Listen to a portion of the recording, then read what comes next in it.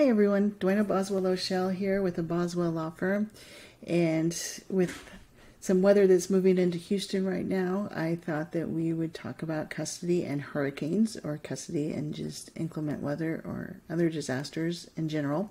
And what do you do about visitation when disaster strikes? So with Laura looming on the coast and Houston going to be feeling some effects here soon, I thought I would just do a quick video and address this issue and hopefully provide some guidance. So, in most cases when you have a standard possession order, exchanging on a Wednesday isn't going to happen. Obviously, you're going to have some Thursday night visitations that could occur. Sometimes that's a Wednesday night. We also have custom possession orders that are out there where there could actually be an exchange on Wednesday night. And obviously, it looks like Laura's going to hit sometime on Wednesday evening, Thursday morning. As it stands right now, we're not quite sure where it's going to hit, but it looks like somewhere between Louisiana and Texas border. But Houston will be feeling some effects. I do know that Galveston has a mandatory evacuation in effect, and so we are going to see some effects. So what do you do in the case where you are supposed to exchange the child with the other parent, and we have a hurricane or other inclement weather or other disaster that is occurring at the time and place of the exchange? So first of all, courts are always going to look to the safety of the child. You should never, as a parent, put your child in danger just to exchange at the time and place that a custody order says. Now, you're going to have to use some judgment on what that means and make sure that the circumstances that you're saying is dangerous and a person of reasonable intelligence would agree with you. So you want to make sure that it's not just an excuse that you're using to try to keep the child with you for whatever reason. So what do? Obviously, don't take the child into any kind of dangerous situations. For instance, right now, if you had to exchange the child on Galveston Island, you would not want to do that. So first and foremost, the most important thing is communication with the other parent. You need to communicate. If you have the child and you are supposed to turn that child over to the other parent for a period of possession, you need to communicate with the other parent. Obviously, if we have some sort of a national warning, that's going to help your situation in determining whether or not it's a dangerous situation to exchange the child. So, communicate with the other party. One, can you pick another place that maybe isn't dangerous to do the exchange? For instance, in a hurricane, obviously, if you can meet in another city or you guys communicate and you can evacuate to the same city, then obviously an exchange can occur to wherever you evacuate to. So I would get in writing an agreement on how the exchange is going to occur and to follow that agreement. Another way is obviously obtain an agreement to exchange on a different date. So if it's your third weekend and you're supposed to have your time with your child, maybe you can exchange the fourth weekend if we have a hurricane hitting on the third weekend. Once again, get it in writing so there's no disagreement later on what that agreement was between the two of you. And just make sure that everybody understands that you're going to be doing a fourth weekend instead of a third weekend, or a second weekend instead of a first. Whatever makeup time that you guys decide on, or alternative periods, that works. So obviously, that is the number one way to do this sort of a change in custody due to some sort of disaster. Another thing you can do is if you know that you and the other parent don't get along, you can't talk, you're never going to agree on those kind of things, is you can always have either the order modified or to put in the order, if you don't have one in place yet, that you have these disaster plans in place in your order. That's always a possibility. It's not something that's usually standard in an order, so it's something to think about and to ask your attorney about putting those provisions in your order. Now, I will caution everybody that you don't want to use these techniques lightly. Also, if you truly believe that the other side won't agree, you don't have the provisions in your order for a disaster plan, what do you do if the other side is going to put the child in danger?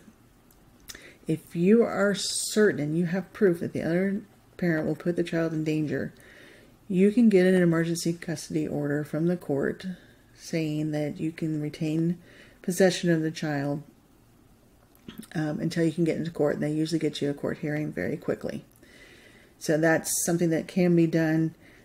Obviously, if we have hurricanes coming in, you don't want to wait till the last minute on that. So this is not an ideal solution, but it is one that is available.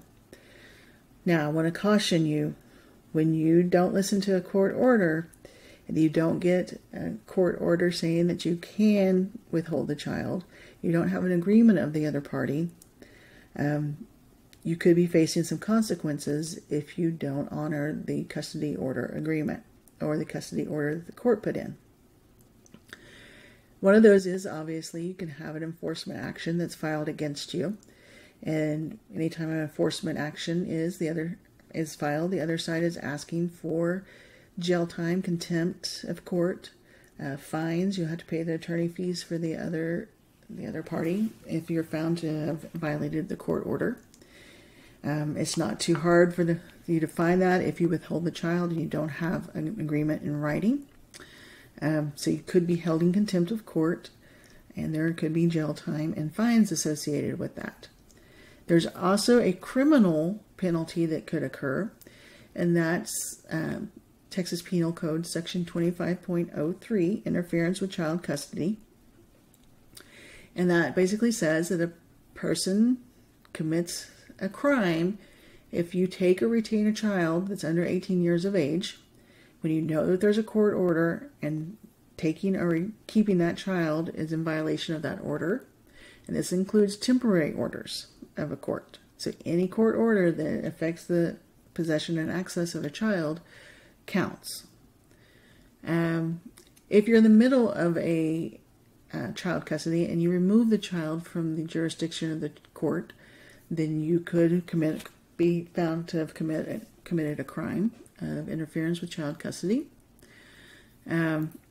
Also, if you take a child out of the United States, then you're going to get the State Department involved and probably have a Hague Convention case filed in federal court against you. You also can't encourage a child to leave with you for any reason. So knowing that those are some consequences that you could face for violating a court order, you need to think long and hard, see if you can get an agreement of the other party. Now, speaking to what we call the non-custodial parent, or not the primary parent, the parent that has the right to designate the residence, or the sole managing conservator. If you are not the primary custodial parent, work with the other parent. When we're facing a hurricane like this is not about what's best for you, but what's best for your child. Work with the other parent. Stay in constant communication.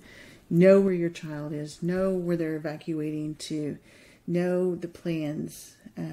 You want to stay in contact so that you can, get information on how your child is doing during the hurricane. Your child's also, if they're old enough, they're probably going to want to know how you're doing if you're not with them. So these are all things to really work towards and talk with the other parent about. Once again, this is not about you. This is not about the other parent. This is about what's best for your child. And that's what the courts are going to look to anytime that they decide anything, is the best interest of the child. So if you're in a court battle and the court hears evidence that you didn't work with the other parent to provide for the safety of this child during a hurricane evacuation, that could go against you in court. So it's strongly urged. This is not about your time. You can always get makeup time if you're not allowed possession. And obviously, if you're trying to work with the other parent and they're not communicating with you and they just take off with your child, you will have an enforcement action that can be filed against them. And they could be found to be in contempt of court if they aren't communicating with you and getting your agreement. Please, please, please do not withhold your agreement just because you don't want to do what the other side wants. When we're talking about a situation where we have a storm coming in, a hurricane going to hit, and we have mandatory evacuations, you need to work together with the other parent and communicate. I cannot stress that enough. After all, this isn't about us as parents. This is about us taking care of our children, and it's about the safety of our children and what's in the best interest of our children, not about being possessive of how many weekends do you get with this child, if that time with the child could put that child in danger. So I hope this clarifies a few things and encourages you to work together, communicate, and just do the right thing for your kids, and everybody be safe when we're in this kind of a situation with a hurricane or other natural disaster. And as always, if you have any questions or concerns, you can reach out to me at Duana, D-U-A-N-A, at boswelltexaslaw.com. Or you can visit our website at www.boswelltexaslaw.com. And we have chat features and a forum to get in touch with us. You can also give us a call. Our main number is 832-919-6595, and we'll be happy to set you up with a free 15-minute consultation, and we can talk about these issues and any issues that you're having in your case. And just stay safe out there, and everybody take care of each other. Thanks for now.